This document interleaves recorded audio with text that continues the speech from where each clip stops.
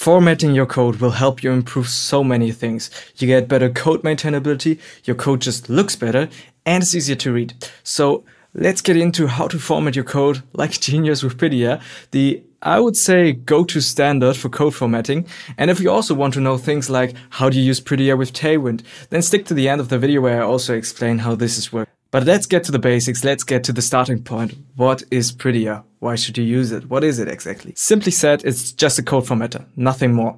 But what is a code formatter? Under the hood, Prettier is just taking your code and reprints it again with some rules that you can specify inside of the settings or inside of a config file. We will take a look at that. You can use Prettier for a lot of file types. For example, JavaScript files, TypeScript, JSON, HTML, CSS, Markdown files, and so much more. Really, the list is like endless. You have pretty much every file type supported.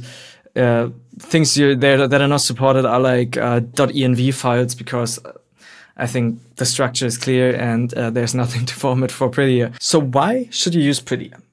There are some benefits of using Prettier.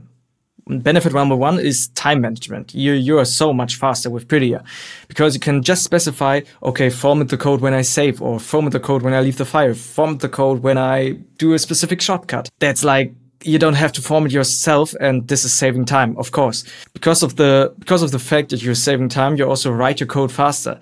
You also help newcomers understand the project, because if the style is consistent in every file, the newcomer has it way much easier to understand what's going on, and also you have a better understanding of what is going on. So the maintainability is better, the readability is better.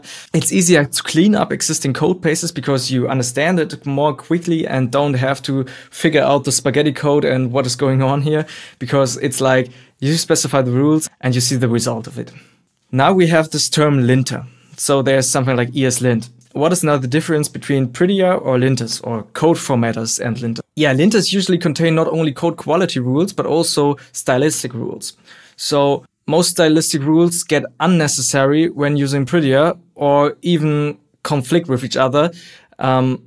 So using linters and tools like Prettier for code formatting might conflict in some problems, which you don't want in your application, because then you get like linting and Prettier errors, and you don't know where it's coming from, and you really need to secure that. Normally, if you download Prettier, Prettier handles that also. You don't need to handle it yourself. But if you want to use code formatting on both sides, like you like this one feature from ESLint and then you want to combine it with this one feature from Prettier, it can get kind of complex, and you really need to do a whole of configuration. I will link you in the description down where this is a little bit better explained and where you can dive deep into it. Let's get over to the how to install Prettier. And you already see here's a plugin, Prettier Code Formatter. So this is in VsCode, but you don't need to use VsCode. Prettier is supported in a lot of tools, like for example WebStorm, Atom, Sublime, Visual Studio.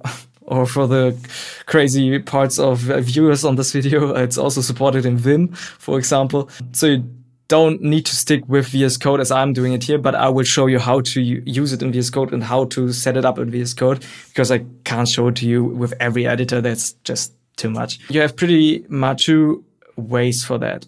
One way is you use the Prettier plugin. As you can see here, this is just, I'm here on the left side on the extensions page. So you can install that. I already have it installed. You just tap install, and that's basically all for VsCode. I will show you how to set it up then.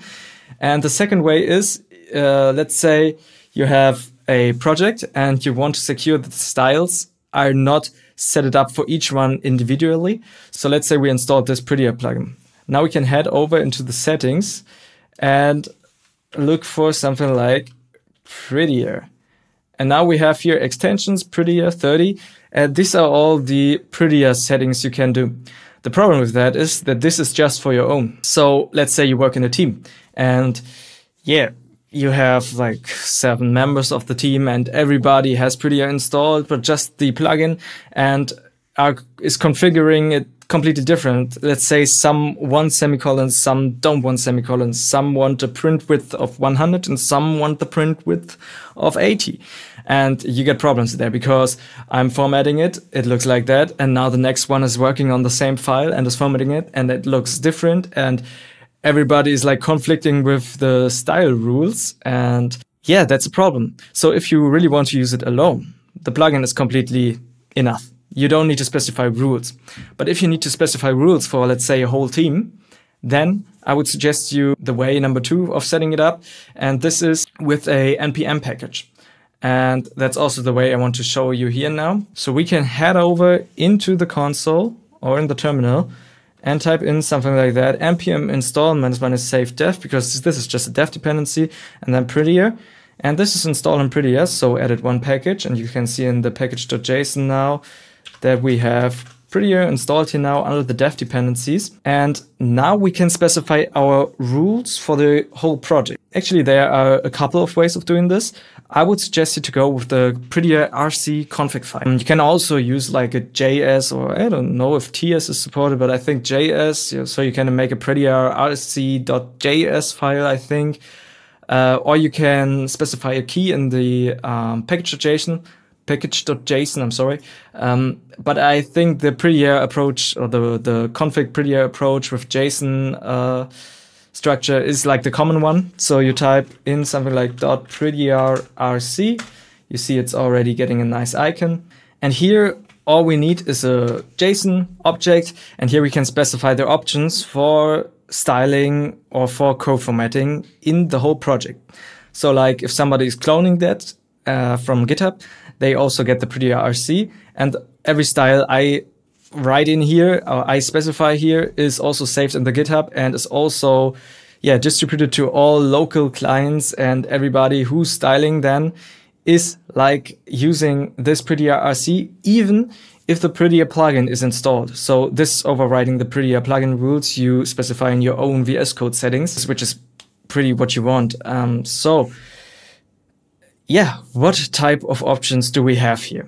So Prettier has some options. And I will not show you every option because there are a lot. I will just show you the options that are commonly used, that I typically use. I want to show you the print width thing. And yeah, 80 is the standard value. So what is the print width? That's a hard word. The print width is like the width where, let's go into a normal file. Let's say I have an auth button here. So the context doesn't matter. So it doesn't matter what this is doing now. It's just about what do we see. And the print width is like how many characters do we want in one line until it is like getting over in the next line. So if we specify something like 20 here and we format that file, we see, okay, some things are wrapped now because the 20 is overwritten.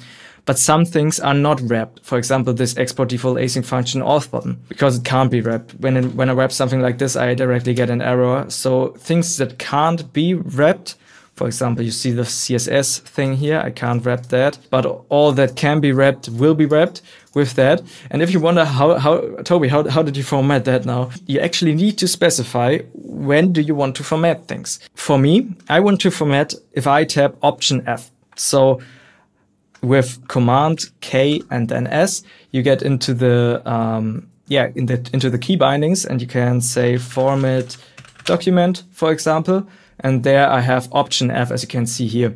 So this is a typical way that you can specify a hotkey you can click, and then it's formatting your document. And the second way is, let's say, head over into the settings and let's say format on save. So there's a setting format on save. And if I activate that and let's do this back to 80, save that and go into this file, and I just type in Command S now, you see it's directly formatted.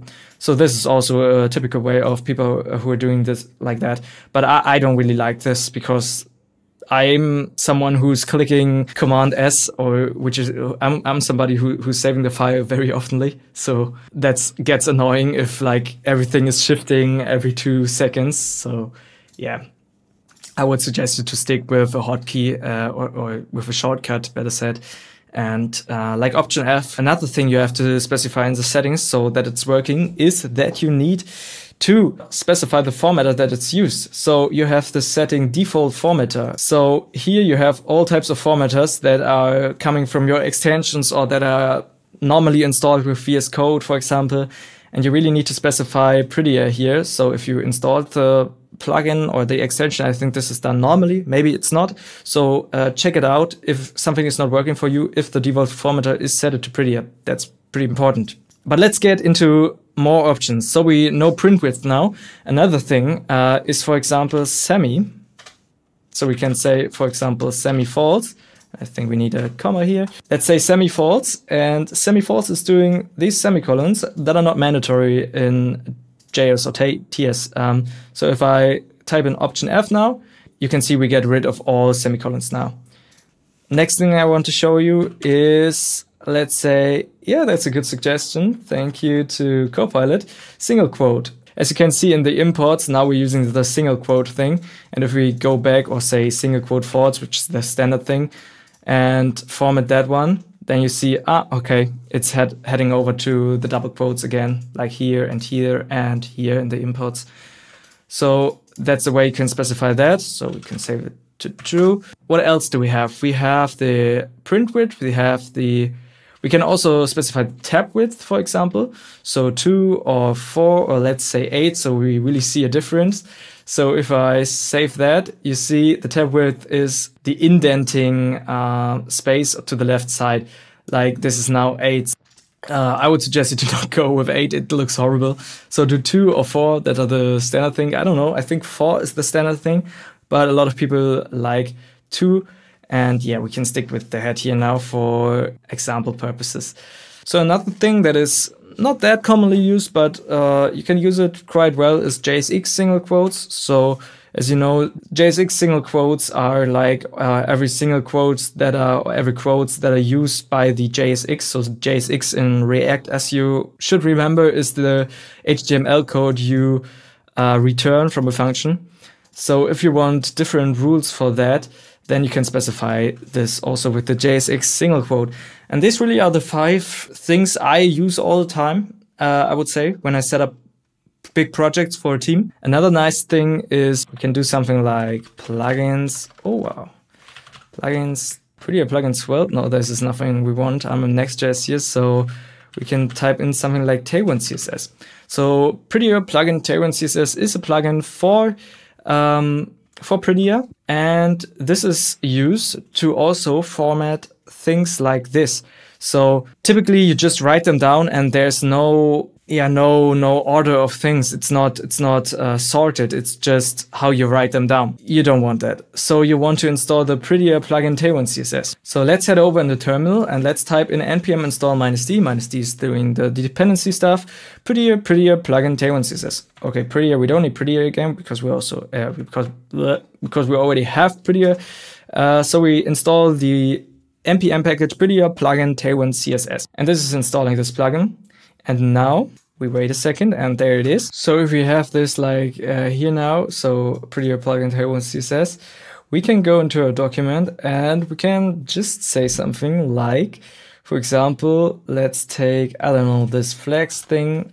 This has a good positioning, but let's do it here, and let's do these things here anywhere, and let's split them up and really messing this whole thing up. And let's look at the magic now. If I tap Option F in 3, 2, 1, and you see everything is jumping where it's supposed to be. So there, the plugin is trying to get a logic inside of that. Like it should be flex item center. So it doesn't make sense if I say item center and flex at the end, because we first specify flex and then the item center. Yes, that's the way of doing it inside of the Prettier RC file, but you can also, if you just want to use it for your own and not for a project, you can also do all these things inside of the settings as I showed you in the beginning. So if we head over to Prettier, or we have the settings also here, you see print width or JS single quotes, or bracket spacing is also a good thing. Or tab width I showed you, semicolon, or single quotes, for example. So you really have also the option to choose it here, but if you have the Prettier RC file, this gets overwritten by the Prettier RC JSON file. So because you don't want that everybody of your team is doing it differently and your code always looks different on every commit on the code base. So yeah, there are also more plugins than just this Prettier RC or Prettier plugin Tailwind CSS plugin I showed you here. I will link you in the description to a page where more plugins are are presented. Most of them are for like languages that are not commonly supported by Prettier, or maybe for some extension things. So if you miss something in Prettier, take a look at the Prettier plugin page. I will link you down in the description, and yeah, maybe you can find a solution for that there. If you want to learn more about Tailwind CSS, my last video was actually about Tailwind CSS. Sadly, it just has 30 views. So if you want to take a look at this, I really talk about how Tailwind is working, and the main topic of the video is what is the common mistake of Tailwind people are doing every time. So if you want to know more about that, look into my last video. And yeah, thank you for watching this video. Thank you for staying with me until here, and bye bye.